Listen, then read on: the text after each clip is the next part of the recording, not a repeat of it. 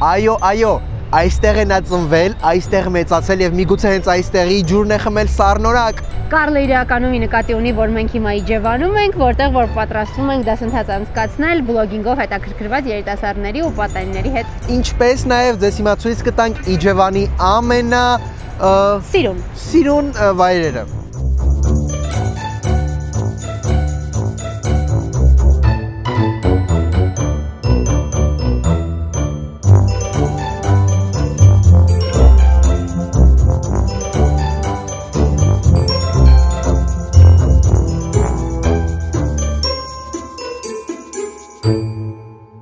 Հիմա ես կփորձեմ մոտենալ մարդկանց ու պարզել, թե արդյոք նրանք հետևում են վլոգերների եւ ինչ վլոգերների են հետևում։ Բարև ձեզ։ Կնեք, ես YouTube-ից եմ, կասեք դուք վլոգերների հետևում եք։ Դուք կամ ինչ վլոգերների գիտեք։ Ներեք չասեմ, ո՞վ։ Իսկ միգուցե դուք։ Ոչ ոք։ Շատ լավ։ Չցանկացան պատասխանել։ Տեսնում ենք տատիկ, որն օգտվում է հեռախոսից։ Բարև ձեզ։ Բարև ձեզ։ Ինչպե՞ս եք։ Շնորհակալություն լավ եմ։ Ես կցանկանայի իմանալ, դուք վլոգերների հետևում եք, թե ոչ։ Հետևում եմ։ Վաու, ո՞ր վլոգերներին։ Չեմ կարող անունով ասեմ, բոլորին էլ հետևում, նայում, կարդում եմ։ Ամբողջ ինչ որ վերաբերվում է հայ ազգին, հայ ժողովրդին, մեր վարչապետին, կառավարությանը, ամեն ինչին հետևում եմ։ Եկեք նաև հիշացնենք, որ բաժանորդագրվեն մեր ալիքին։ Որ ալիքն է ձերը։ Մեր ալիքն է, ես եմ մեդիան։ Ես եմ մեդիան, Այո։ բաժանորդագրվենք։ Մենք հենց նոր գտանք Եվայի արձանը, Ադամի Եվայի արձանը։ Եթե Ադամը պատահաբար կորցրել էր Եվային, մենք նրան գտանք։ Խնդրում եմ նկատել Եվայի ձեռքը ձեռքատված է, նա։ Ուրեմն ցավոք մենք այդքան էլ լավ չհասկացանք, թե ով է նա, բայց գիտենք, որ նա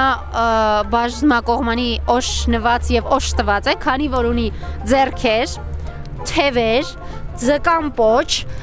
սողալու համար հատուկ հարմարանքներ եւ շամ ոտքեր։ Եվ կրծքեր։ Դե բնականաբար։ Մենք արդեն ինֆո տանն ենք։ Էմիլիան մեզ դիմավորեց, ամեն ինչ ցույց տվեց։ Ու հիմա մենք արդեն պատրաստվում ենք, պատրաստենք մեր համակարգիչներ, այն բոլոր նյութերը, որոնցով աշխատելու ենք ու սպասենք մինչև բոլորը գան։ Երբ որ ինչ-որ մի բան է սկսում, շատ կարևոր է ունենալ հստակ նպատակ ու այդ նպատակը լինի չափելի։ Ինչի է սա կարևոր, որովհետև երբ որ ունես նպատակ, կգծես հստակ են քայլերը, հստակ կիմանաս ուր ես գնում ու ինչի համար ես ընդհանրապես սկսում վիդեոբլոգինգով զբաղվել։ Դասընթացի ընթացքում մասնակիցներին օգնեցինք պատրաստել վիդեոներ իրենց ալիքների համար։ Ահա կադրեր նկարահանումից եւ վերջնական տարբերակից։ Ամբողջական վիդեոների հղումները կարող եք տեսնել նկարագրությունների բաժնում։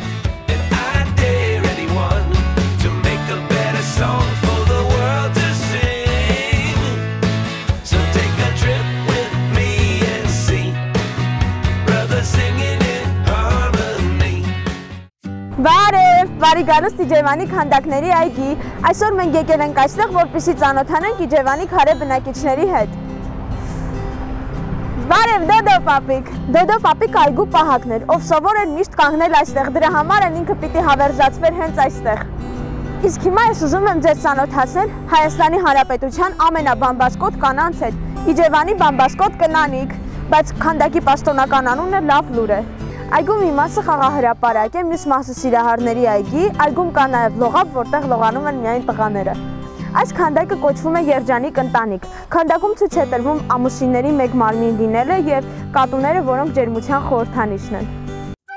Հիմա ես ձեզ կներկայացնեմ, թե ինչպես եմ առաջին անգամ եկել ինֆոտուն։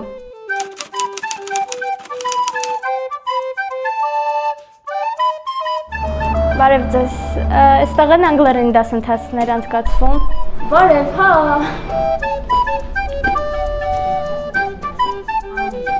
Բարև ձեզ։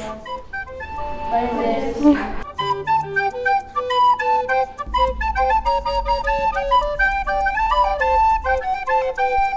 Կասեք այդ բառը ոնց է արտասանվում։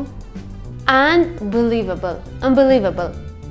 Այսքանը։ Մեզ Իջևանը շատ դուր եկավ, հատկապես զարմացրեցին պալմաները։ Հույս ունենք, որ մեր տված գիտելիքները երիտասարդներին պետք կգան։ Հուսով ենք, որ մեր դասընթացը իրոք հետաքրքիր էր ու հուսով ենք, որ շատ շուտով Իջևանը կունենա լիքը նոր, թարմ ու վառ վլոգերներ։ Ու հույս ունենք, որ դուք բաժանորդագրվեցիք մեր ալիքին։ Ու չմոռացաք սեղմել զանգակի կոճակը ամենահետաքրքիրը բաց չթողնելու համար։